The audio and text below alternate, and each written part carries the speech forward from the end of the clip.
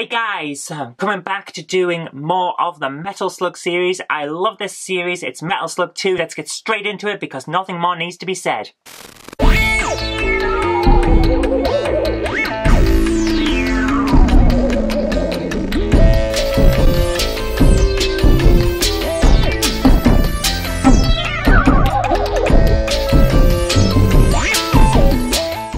When I sat down to write my series of Metal Slug reviews, I was hard-pressed to remember what Metal Slug 2 was all about. I had a clear image in my head of what being a Metal Slug game meant, but all the images in my mind were from Metal Slug 3. I knew the first one didn't have the sci-fi elements, but the third one did. So what was Metal Slug 2 about? What made it special? What did it bring to the table?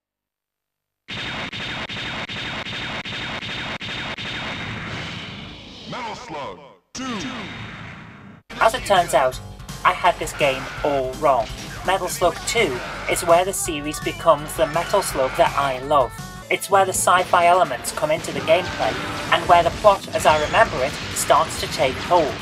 It's also where you get to choose your character for the first time, thanks to the arrival of female soldiers Uri and Theo, to battle alongside the original duo of Marco and Tama, both of whom Player 1 can also choose to select this time around.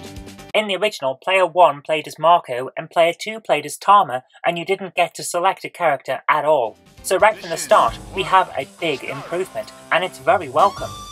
Uri and Theo are my personal favourites to play throughout this game. They have some cool animations that add a lot of character to them, and that lift these ladies above the guys in my book. At its core, however, the game plays just the same as the first Metal Slug. You move to the right, killing as much as you can before you inevitably get killed yourself. When you run out of lives, you get to decide whether to continue or not, and if you do choose to continue, you get to pick which character to play as. That's a nice addition. The game is just as long and just as intense as the first Metal Slug, but the stages are far more varied.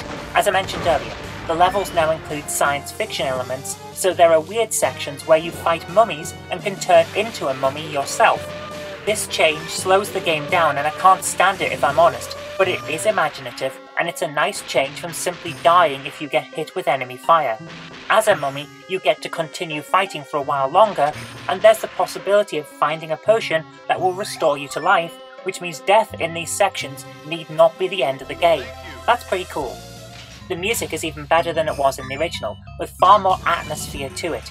It really helps to draw you into the game. There are also new vehicles to drive around in, or hop around in as the weird machinery in the Mummy Zone so aptly demonstrates. Again, this adds some variety to the gameplay that's very definitely welcome. Speaking of variety, it's a little jarring the way the aliens are introduced, but I'll take it. They are weird, they are more of a challenge to fight, albeit only just, but again, I'll take it, and they really do make the game feel more interesting.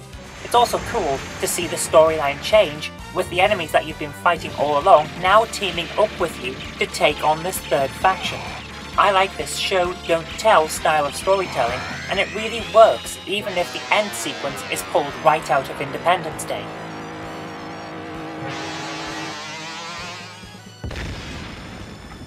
Speaking of endings, the end of mission bosses have also been revamped. The ones in the first game felt a little bit static at times, but all of these bosses feel far more dynamic. They are imaginative, they are massive, and they are really great fun to fight against. All in all, Metal Slug 2 is where the Metal Slug series really finds its feet. While it was overshadowed by its own sequel in many respects, there's still a lot to love about this game.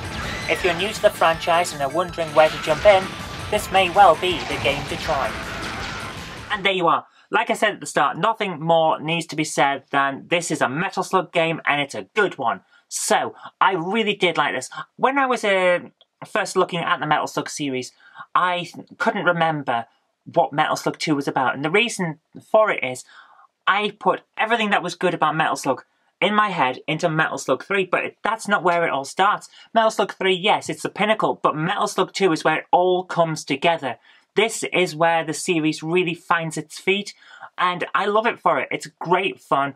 I really enjoy playing it. I'm probably going to go and play it again now. So with that in mind, thank you very much for watching. I hope you did like this, and if you did, remember to click that like button, share it with your friends so that they'll know a good game when they see it, and do subscribe for future videos because there will be more in the future.